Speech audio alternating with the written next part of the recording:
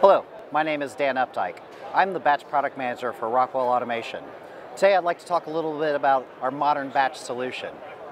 We feel with our upcoming version 13 release of FactoryTalk Batch that we've finally realized what it is to be a modern batch system. With a modern batch system, we have an intuitive interface that we've achieved through our new FactoryTalk Batch View product. It is mobile-enabled web technologies that allows you to have your batch system anywhere you're at, on your device, in the plant floor, which is a major gain for productivity.